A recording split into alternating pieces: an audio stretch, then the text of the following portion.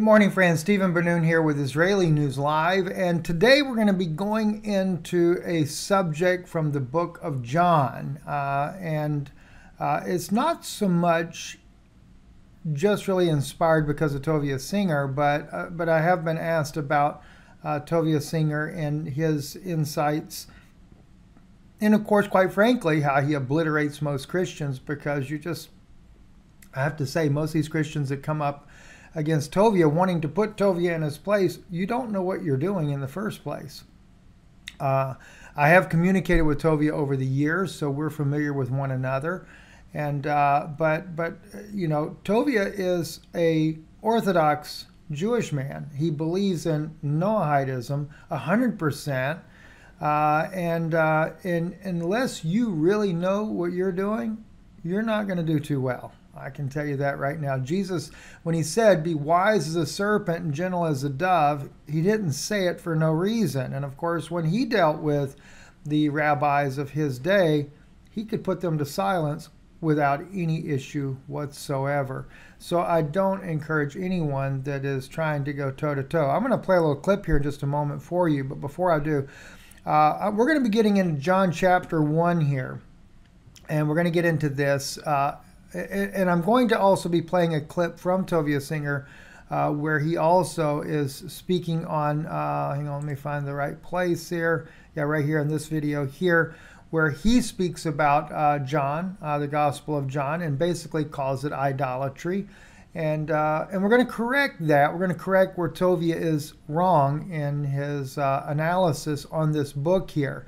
But quite frankly, you've got to know what you're doing when you're dealing with someone like Tovia on this subject, because he's got a way to obliterate you very easily unless you are prepared yourself. So we're going to get into that.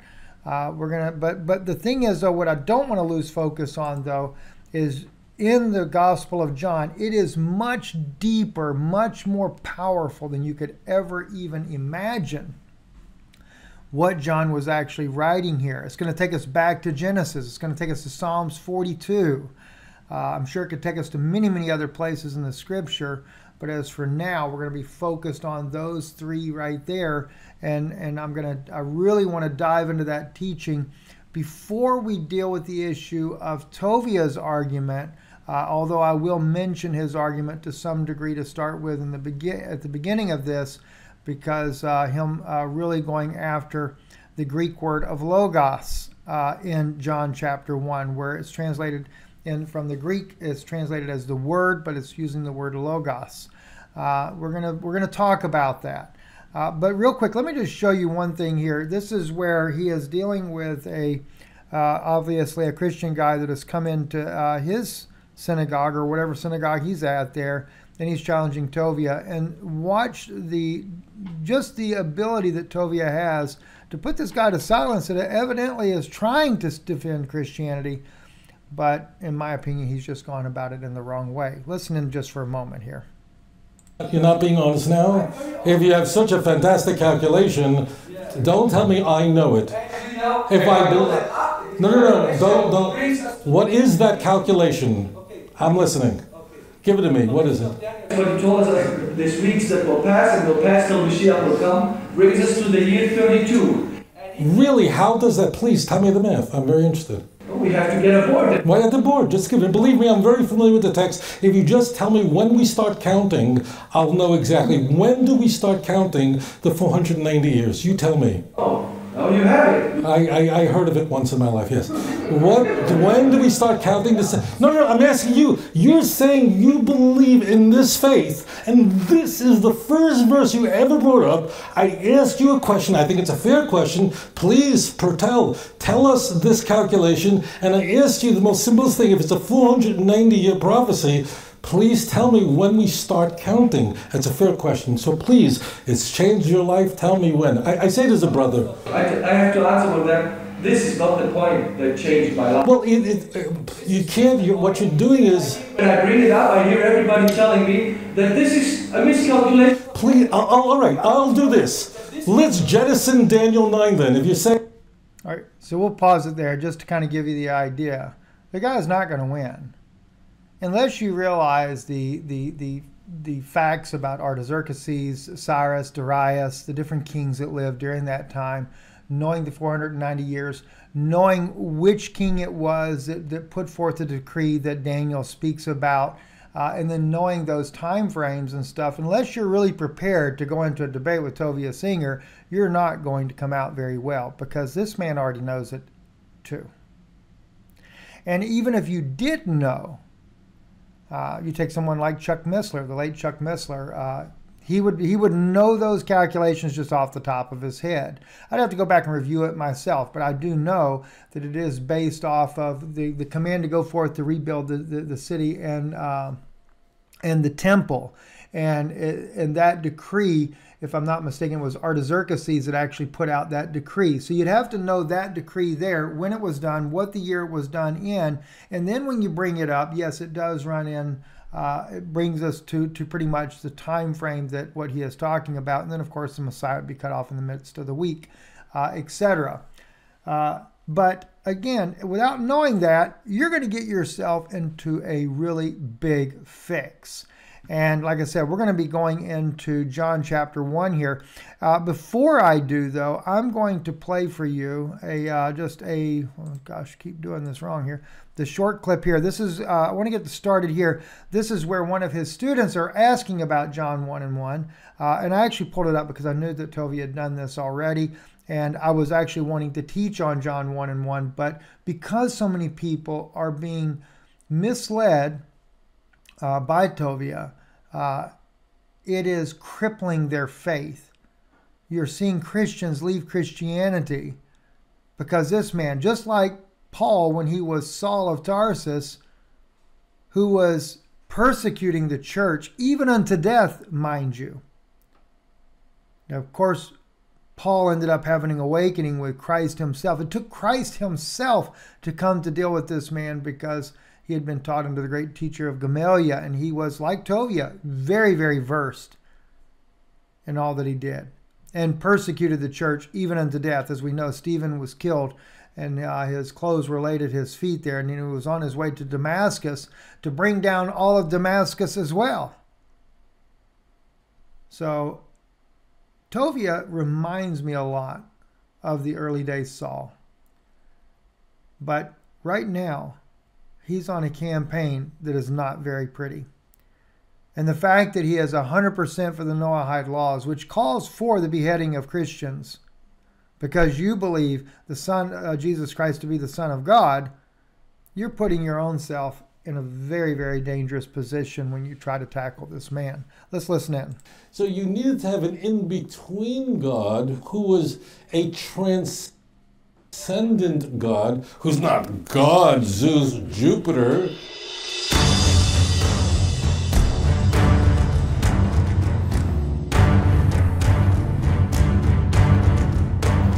Christians come often with the translation of the Aramaic was the memra, and they say the memra is like a own, the translation make it like your own person, like there's a memra, there's a God, there's a spirit, and they make the claim, there's proof that the Targum showed us that there is like the memra is like a different God, or maybe different type, I don't know how to explain. This is the word you will have heard of. You ever heard of the term logos? Now everybody heard of it. Logos theology. Logos is very famous because it appears prominently in the first 18 verses of the book of John, which is called the prologue. In the beginning was the Word, and the Word was with God, and the Word was God. The Greek word there is logos. What does that mean? The word. Now the Aramaic word for this is memra. Memra in Aramaic means a word. What is this word business? And we're going to go into this a little bit later, what Tovia goes in on this here, but he's basically going to try to turn you into an idolater because of the word logos or logos. And the thing is and maybe I should establish this even before we get started into this teaching, because I don't want you to be stumbling around about this to start with. We have evidence on multiple occasions that a lot of the apostles did actually write in the Hebrew language, spoke in the Hebrew language. It wasn't just all Aramaic. It wasn't Greek always either that was actually being spoke during that time. Now, Tovia is going to talk about Philo and saying Philo, for a guy that lived in that time period before Jesus was born, and even up to about 50 years after Christ came on the scene there, never mentions Jesus. Well, the thing is, he does. It's just not in the way that most people would think about, and therefore we'll go into that a little bit as well. But when we look at the different Gospels, like in this case here, we have written on appleeye.org, though no copies are extant. Let's see. The Gospels of Matthew was first written in Hebrew. It says here, though no copies are extant, there is good historical evidence that Matthew's Gospel was first written in Hebrew from around 130 A.D. Church Father Papias, a former student of the Apostle John, explained, "So then Matthew wrote the oracles in Hebrew language, and everyone interpreted them as he was able." That was recorded by Eusebius in the Church History 339. Irenaeus was a student of Polycarp, who was a student of the Apostle John around 170 A.D. Irenaeus confirms and elaborates upon Papias' report. Says Matthew also issued a written gospel among the Hebrews in their own dialect, while Peter and Paul were preaching in Rome and laying the foundation of the church. After their departure, Mark, the disciple, the interpreter of Peter, did also hand down to us in writing what had been preached by Peter. Luke also, the companion of Paul, recorded in a book the gospel preached by him. Afterwards, John, the disciple of the Lord, who also had leaned upon his breast, did himself publish a gospel during his residence in Ephesus in Asia. Now, when he mentions about John, he doesn't really mention, did John actually write a book in Hebrew or did he not? He doesn't actually mention that part there. We're going to double back to John, though, in just a moment, though. This here on Cold Case Christianity, John may have been educated after all, because, see, some people think that John had no ability to write. All right? Don't be too quick to dismiss John as uneducated. Now, I actually bring this one out for a reason, too. Hebrew children were required to memorize the first 5 books of the Torah before they were 12 years old. Young students were also required to discuss these texts and write them. There is good reason to believe that John and James were not exempt from this requirement. In fact, the internal evidence from the Gospels suggests John and James were more than familiar with the rabbis and Jewish teachers of their day. Take, for example, this description of Jesus' arrest and arrival at the residence of Ananias, the father-in-law of Caiaphas, the high priest. We're going to read that in just a moment. But keep in mind, notice, John and James, they were brothers, the sons of Zebedee, right? And as he brings out, they may have been, fishermen, but they no doubt were educated at least in Torah, which would be Hebrew script. Now, I'm going to double over to James real quick. This is one of these documents from the Nag Hammadi writings, but the reason I bring this out is for historical purposes only. All right, only historical purposes. The documents were discovered in 1947. This is Codexis 1. It was translated by Francis E. Williams, and it is a book allegedly written by James. I do not know if that is really true or not. But the importance of this here is we do have these books dated to around the 2nd century. All right. Since you asked that I send you a secret book which was revealed to me and Peter by the Lord, I could not turn you away or gainsay you. But I have written it in the Hebrew alphabet. There you go right there. So James wrote in the Hebrew alphabet as well. We also can look at Paul here. But Paul said, I am a man which am a Jew of Tarsus, in a city in Cilicia, a citizen of no mean city, and I beseech thee, suffer me to speak unto the people. When he had given him license, Paul stood on the stairs and beckoned with the hand unto the people. When there was made a great silence, he spoke unto them in the Hebrew tongue, saying, and then he goes on to speak what he's going to say. So Paul spoke in Hebrew to the Jewish people. We see that James wrote to the apostles in the Hebrew tongue or in the Hebrew letters as well. We know that James and John were brothers, so obviously they both had learned to read and write in the Hebrew language. And if that were not the only thing there, then we have Nehemiah Gordon. Nehemiah Gordon discovers in what they call the Vatican junk box this one page only. It was from a microfiche, and on his wall you can see the original that they have there. This is from the Vatican's archives there. They had taken photographs of different ancient Hebrew manuscripts, and the Vatican had this one in their own possession here, and this is John chapter 1. In fact, it's literally not only just John chapter 1, but it is chapter 1, but it is the very verses that we're going to be speaking about today. And so now Nehemiah will tell you, we have no way of knowing, was this an original? Was this taken from an original? But obviously, when you see here, John's book was actually written in the Hebrew language, and the question would have to be for what reason. I would have to say that the document is at least, could not be earlier written maybe than the 3rd century, so it is a copy. We know that because it is using the vowel points that did not get introduced until about the 2nd century to begin with. So even if it is taken from one of John's earlier writings, it would be a copy of one of his writings, of his gospel, the Gospel of John, because, like I said, they have the vowel points inserted in here. So somewhere along the way, we have that on there. And Nehemiah, like he says, he doesn't know, but it's still a treasure trove to find that document. So there we have it there. We know that Paul, James, and Matthew, for a fact, were involved in the Hebrew language during that time period. So, and they used the Hebrew language according to what we have written there.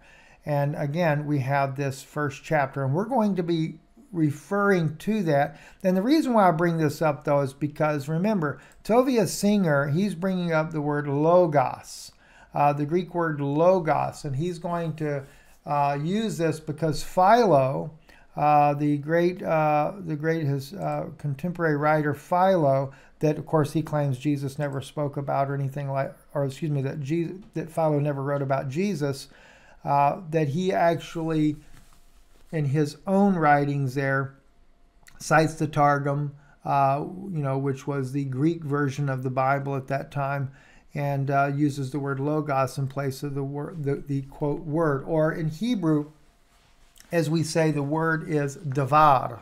Davar is actually what is used there. Now, the beautiful part about this is, though, is in the Hebrew manuscript that we have, when it says, Bereshit chaya hadavar, vehadavar chaya etel ha'elohim. In the beginning was the Word, and the Word was with or next to God. Etzel means next to, is what it literally means. So the argument right now, from the very beginning, is the reason why I'm bringing this out is because, well, I'm bringing this out because there's something that's very important in the book of John that we're going to learn today. That's the most important part. But when you're dealing with Tovia Singer, he's going to take you into Logos and try to rip you to shreds that you believe in pagan gods like Zeus and everything else, as a result, claiming that the word Davar is the real word for the word in Hebrew, and it is. I'm not taking away from that part there, but the thing is what Tovia doesn't want you to know is that we have a Hebrew manuscript of the book of John, and it did use the word davar to begin with. So regardless of which way we take this in the Greek, it doesn't matter, because the Greek would still mean the same thing as what the Hebrew document stated from the beginning. No pun intended on that. All right, so let's get started, though. I really want to get into this here because, like I said, it's a beautiful, beautiful chapter. I'm going to take you to the English version right here. We're going to look at this a little bit. We're going to start off right here because, like I said, this is very deep. It's very beautiful, and you need to know more about what's said here. In the beginning was the Word, and the Word was with God, and we have on here, and the Word was God. The same was in the beginning with God. All things were made by him, and without him was not anything made that was made. In him was life, and the life was the light of men. Now, I think Zoe is what they use in the Greek there for the word life. But what was important to me is what was used in Hebrew. Okay, and in Hebrew, when we get down here to that point right there, in him was the life. Let me find it in the text here real quick. Right here. I can't highlight it like Nehemiah can when we go to let him. I'm going to have him read some of this himself. Okay. Mikol ha'ashar haya bo hayu chachayim ve'chachayim. Okay. In him, it was the life, hachaim, and then he says, hayu od. Okay, hayu ha'od ha'anashim. Now, I think Nehemiah is going to translate that as men, and the life was the light of men. But anashim is easily translated as mankind or humans or people, in other words. So it's not gender inclusive. Gender exclusive is gender inclusive, includes both men and women as well. So that life that was in him, which is from the tree of life in the Garden of Eden, because Christ is the tree of life, the Eitz Chaim. And remember, when he came to redeem his own, he breathed on them, like we see in Genesis there. And let me just take you real quick there. This is when he's creating Adam and Eve. He breathes on them the breath of life. And what's important too is that, let me just find that right place. Here we go, right here. And the Lord God formed man of the dust of the ground and breathed into his nostrils the breath of life. All right, the breath of life. There it is right there, the Chaim. Just what we saw over in the book of John. All right, Ipak be'pa'av nishmat Chaim. He breathes into him the breath of life into his nostrils, that life. Now Adam, though, ve'yahi ha'adam lenefesh chaya. All right, he gets his is singular for him. When it speaks of him, it's singular. All right, he's not in the plural, he's in the singular, because he's an individual person. But God puts a plural form of that life in him because why? Eve is already inside of him as well. So that's kind of important to kind of note there. Now, one thing though too, and I need to go ahead and start, we're going to kind of start this right now so you kind of capture this, because I think it's very important. In the beginning, God created the heaven and the earth. Now the earth was unformed and void, and the darkness was upon the face of the deep, and the Spirit of God hovered over the face of the waters. And God said, let there be light, and there was light. And God saw the light that it was good, and God divided the light from the darkness, and God called the light day, and the darkness he called night, and there was evening and morning one day. All right? You need to really hold that in your mind. Now, Tovia, even in that video, just so you're aware of this, he's going to say that Christians always are, no, I think he said atheists made fun of them, saying that Jews didn't know what they were talking about because the sun is created on the fourth day, but yet the light is brought in on the first day. There's no sun there. How can there be light? Well, that's a very good argument, though, in a way. And even though Tovia tries to explain it through a scientific method, it actually has nothing to do with even his scientific method. That light is a different kind of light to begin with.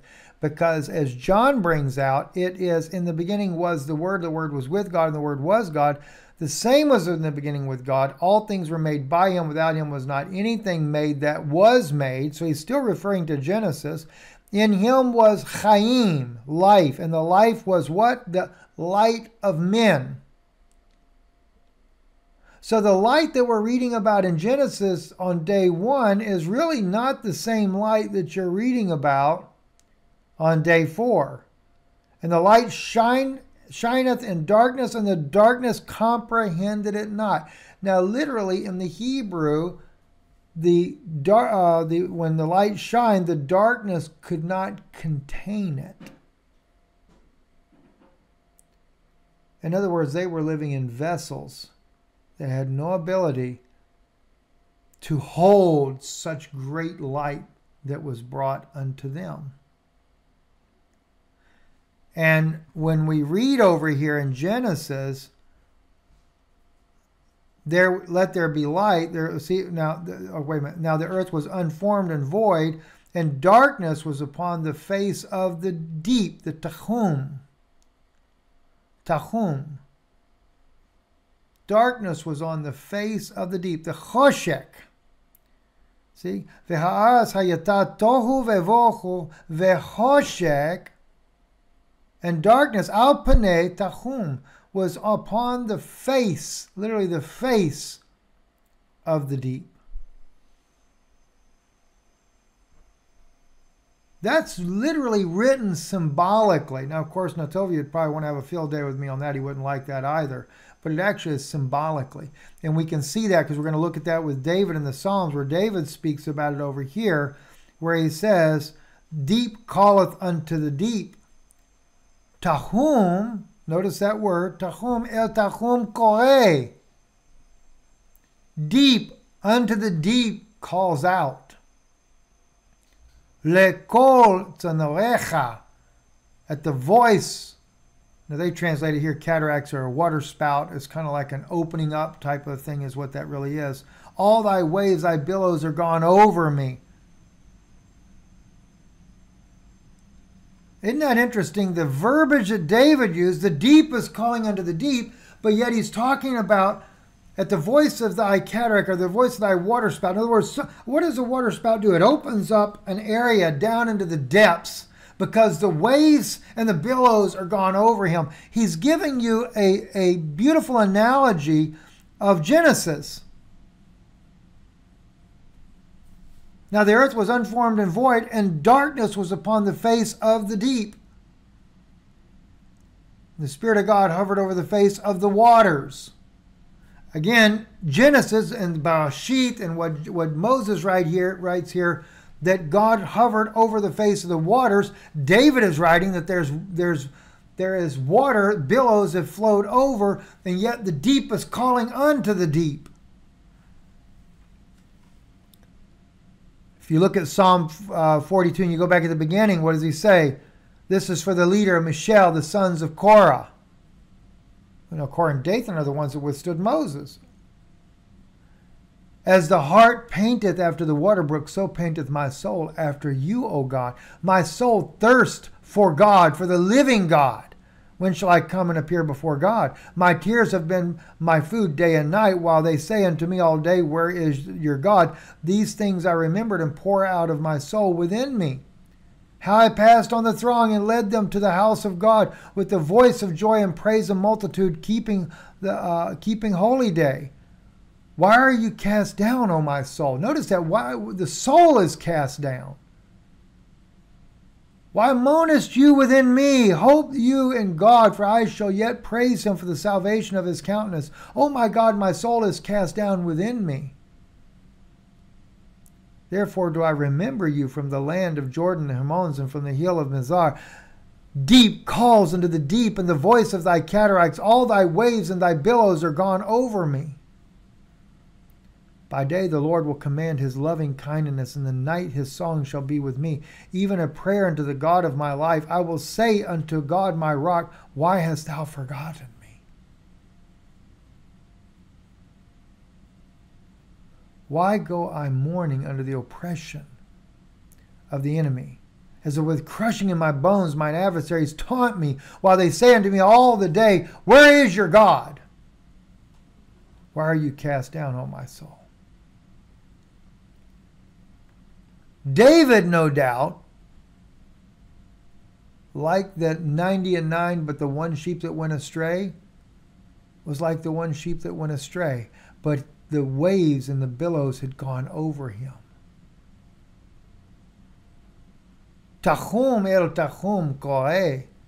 The deep was calling unto the deep. All right. So, but the thing is he's also talking about, I will say unto God my rock, why hast thou forgotten me? Okay? Why go mourning under the oppression of thy enemy? But God has not forgotten. In John, we read it. In the beginning was the Word. The Word was with God. The Word was God. And the same was in the beginning with God. All things were made by him, and without him was not anything made that was made. In him was Chaim, the life, and the life was the light of men. As we see over here, when God first breathed into Adam, he breathed into him the Chaim. And what happened? He became a living soul. But when God first came down, he had what? He had Genesis. Bereshit bara Elohim et hashamayim ve'et haaretz. V'haaretz hayata tohu v'vohu v'choshek al panei tachum. V'ruach Elohim merachafet al panei hamayim. And the Spirit of God hovered over the face of the waters. If we were to take that, that's being fulfilled right here in John, because now John is speaking about in the beginning. And John is saying, for people like Tovia Singer that don't believe it, Bereshit haya hadavar, hadavar vehadavar haya etzel ha-Elohim. Ha-Elohim hu haya hadavar ze haya bereshit etzel ha-Elohim. So it was the Davar, it was the Word, it was the Word of Almighty God that was there in the beginning, and that Word was next to God or with God. And God, He let's see, the Word in the beginning was next to Him with God. All right. Now, the point is, I'm trying to do this fast. I'm making a mess of it. Let me slow down here. The same was in the beginning with God, right? That's why I was trying to translate it like that. All things were made by him, and without him was not anything made that was made. In him was life, and the life was the light of men. Okay?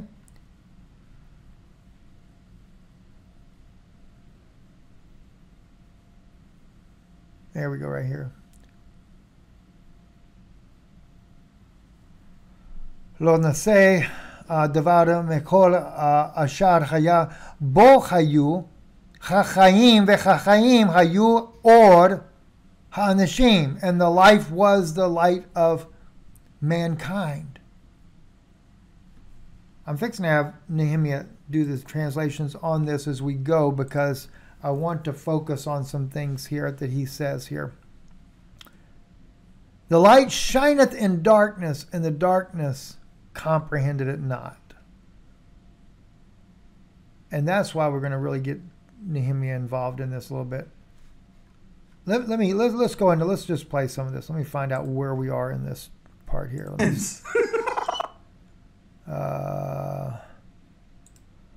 Back up to about right here. כל הדברים נעשו בו, ומבלעדיו לא נעשה דבר מכל אשר היה.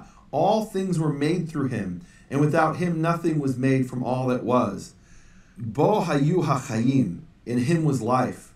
V'hachayim hayu or ha'anashim, and life was the light of men.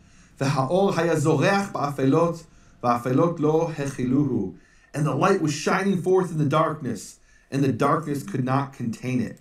There you go. The darkness could not contain it. Okay. V'afelot lo hakelehu.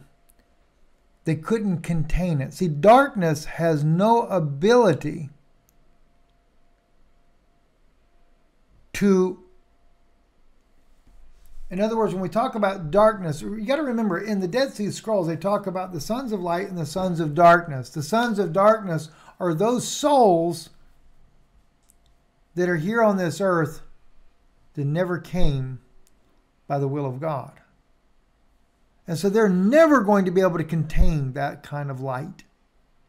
Because remember, as John says here, that life was the light of men. In the beginning, it was breathed into Adam. When Jesus came, after his crucifixion and resurrection, the scripture says he breathed upon them and said, "Receive ye the gift of the Holy Spirit." That was the life, because why? He was the tree of life. Okay, let's continue. Meaning the light. Vayihi ish echad shaluach me'et Elohim u'shmo Yochanan. And there was a certain man sent from God, and his name was Yochanan. That's Hebrew for John. And it goes on and it says, Zeh ba be'edut laha'id hala'or leman asher ya'aminu hakol ba'avuro. This one came in testimony to testify concerning the light, in order that they would believe everything because of him. Hu lo haya adavar ki im laha'id ha'or. He was not the light, but only testifying concerning the light, meaning John.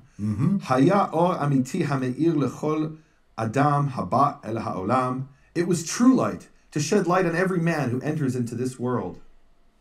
Hu haya ba'olam va'olam ne'asa bo. He was in the world, and the world was made through him. Va'olam lo hekiluhu. And the world did not recognize him. Ba el moladato mamash u'bnei beito lo kibluhu. He came to his true homeland or birthplace, and the children of his house did not accept him. Now that was very confusing for Nehemiah when he says he came to his true birthplace, and they did not accept him. You remember how the scripture talks about Jesus being the second Adam? I believe it's more of that thought in itself is why it says he came to his true birthplace. Because maybe in Nehemiah's mind, he's trying to fathom that, because he seems to be a little bit perplexed about that. It's almost as to say, wait a minute. He was just being born. How could he be coming to his true birthplace if he's just now being born? And so there again, that's open to interpretation without a doubt. When we read that, let me go over here to the Greek Greek John we have. There's a true light lighteth every man that cometh into the world. He was in the world, and the world was made by him, and the world knew him not. He came to his own, and his own received him not. Now see, that's where we get it there. We get it a little bit worded differently in the Greek. That's one reason why we know, too, that this Hebrew Matthew that Nehemiah has is definitely not the same as the Greek version that we have. So that's what indicates to us that this may really be from one of the original documents, because there is slightly variations of the way it's worded. But as many as received him, to them gave he the power to become the sons of God, even to them that believe on his name. That's the most important part that I wanted you to understand, and we're going to come to that in just a moment. Which were born not of blood, nor of the will of the flesh, nor of the will of man, but of God. How do you become born by the will of God? Well, that goes back to where Jesus, when it says here, and I'll pull this up real quick.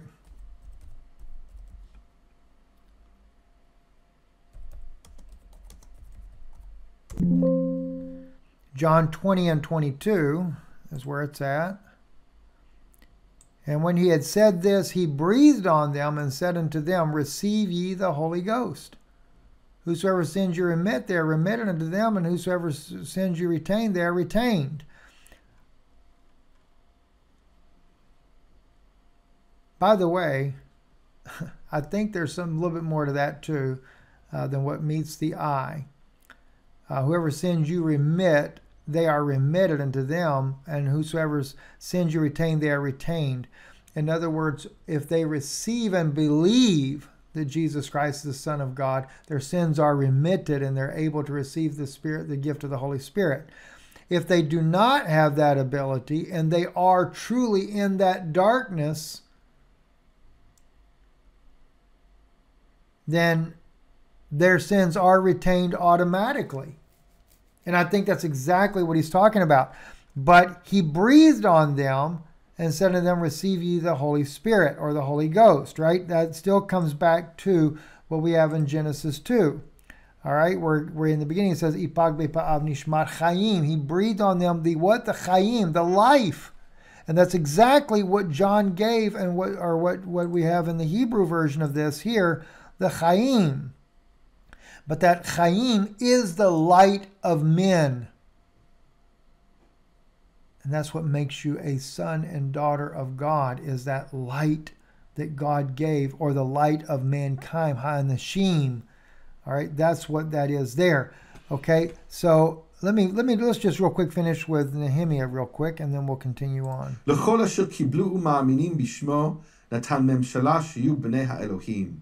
And to all those who accepted him and believe in his name, he gave dominion that they would be sons of Elohim. That's important as well. Bishmo, in his name, right there on the bottom line right there, next to the bottom. Natan Memeshala Shayu B'nei Elohim. He gave them, literally that word that is used there is it's almost like a divine providence. It's a command. It's like a military, a governmental type of thing. He has given you that ability to become the sons of the living God. The reason why this is so important to me for you is that when you are truly filled with the Holy Spirit, as Jesus said, the works that I do, you will do also. Greater than this, because I go unto the Father. So being able to walk on water, if you have a need of, is there. Raising the dead, opening the eyes of the blind, like Philip, able to travel from one place to another, even without an automobile, but yet within a matter of minutes be at another location.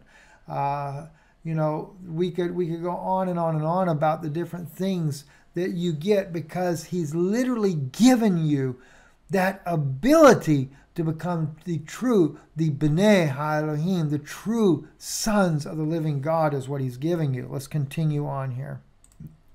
אשר הם לא מדם ולא מחפץ הבשר, אדם. Yeah, that's important as well. Asher hem Lord, it's hard for me to see what's on here.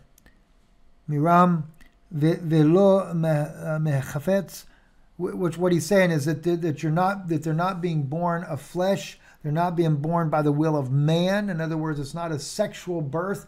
This is by the will of God. Listen on. For they were not born out of blood and not out of the desire of flesh. Velo mechafetz adam noladu ki me'et ha'Elohim, not out of the desire of men, but from Elohim. And then it ends. Right. Because when you're being born by God, that's when Christ breathes on you, the Holy Spirit, you are now being born by the will of God. Now, this particular, like Nehemiah said, this particular document ends right there. It goes to another page where he points out the reason why you know this is because of the fact that there's another letter showing there was another page, but that was the only page that the Vatican was in the Vatican junk box of what he shows there. And again, the important thing about this too is the fact that where Tovia argues that logos used in the Greek version of John, he wants to make it look like we're following John as an idolater, whereas John clearly wrote the word hadavar to start with. Makes no difference how it got translated into Greek. And I still think that there was nothing wrong with the word logos. As we know, Philo clearly brought out that it was in the Targum. And but Tovia wants to argue that Philo didn't even know Jesus or anything. Let me real quick, pretty much in closing here, want to share with you what this gentleman put together on Philos. I thought it was very interesting that seems to clearly indicate that Philo did know who Jesus was, but no doubt because of his day and the fear of what could happen to him for following Jesus, he used a different method of describing him. Listen to this. Contains similar versions of the line, "Here is the man whose name is East." The similarity is not immediately obvious in English translations because the same Greek word Anatoli is translated as East in Philo's work and branch in Zechariah. This is the passage from Philo. For there is a twofold kind of dawning in the soul, the one of a better sort, the other of a worse. That is the better sort when the light of virtue shines forth like the beams of the sun, and that is the worse kind when they are overshadowed and the vices show forth. Now the following is an example of the former kind. and God planted a paradise in Eden towards the east, not of terrestrial but of celestial plants, which the planter caused to spring up from the incorporeal light which exists around him. I have also heard one of the companions of Moses having uttered such a speech as this: Behold, a man whose name is the East. A very novel appellation indeed, if you consider it as spoken of a man who is composed of body and soul, but if you look upon it as applied to that incorporeal being who in no respect differs from the divine image, you will then agree that the name of the East has been given to him with great felicity. For the Father of the universe has caused him to spring up as the eastern sun, whom in another passage he calls the firstborn. And he who is thus born, imitating the ways of his father, has formed such and such species, looking to his archetypal patterns. I have to tell you, when I listen to what he wrote here, Philo, what he writes here, he is so clearly even identifying the very things that we're talking about now. Using the word sun and talking about the type of light that existed at that time. And, you know, because a man whose name is the East, a very novel appellation indeed, if you consider it as spoken of a man who is compounded of a body and soul.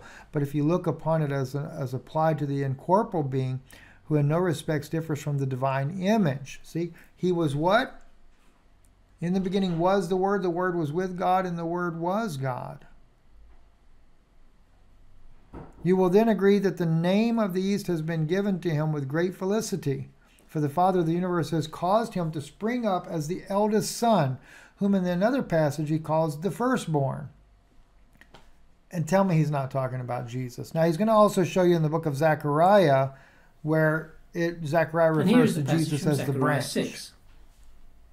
And the word of the Lord came to me, take from the exiles Heldiah, Tobijah, and Jedaiah, who have arrived from Babylon, and go the same day to the house of Josiah the son of Zephaniah.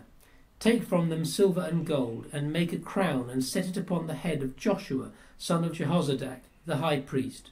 And say to him, Thus says the Lord of hosts, Behold, the man whose name is the branch, for he shall grow up in his place, and he shall build the temple of the Lord. And there again, if you're trying to deal with Tovia Singer on something like this, he's going to take it more in a literal sense. And it's not a literal sense, because the temple of the Lord that is going to be built up, although no doubt that they were building of the temple during that time as well, but it is a prophecy. The name is the branch. We know that branch refers to Jesus. You know, this was the fact that he was going to build the true temple of God, and we are that temple. So keep in mind, Tovia is going to be more realist in nature based on Old Testament theology. As he would say, Torah, Tanakh, however you want to bring this out, that's the way he's going to do it. You're barking up the wrong tree to even try to debate this man or to listen to him. And because he's got a carnal way of thinking, you're never going to get the true insights of the Word of God from him. But if anything, he will cause your faith to stagger and waver. And after all, John is one of the most beautiful books you could ever imagine. We're not born of blood, nor the will of the flesh, nor the will of man, but of God. In other words, you have received the life that was in him, and that life was the light of men. There was a true light which giveth light, lighteth every man that cometh into the world. But it won't be the ones that are born that other way. And I hope, as deep as this message is, short to the point, well, it's not really short, but to some degree, I hope it will help you. And if God lays upon your heart to support the work we do, we certainly appreciate it. Our website, IsraeliNewsLive.org. And you can contribute either online by clicking that button there, or to Bennun Institute, P.O. Box 156, Sunbright, Tennessee 37872.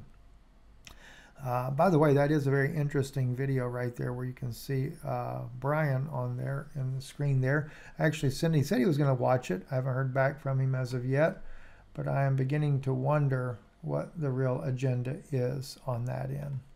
I'm Stephen Bennun with Israeli News Live. Thank you for listening, and God bless you.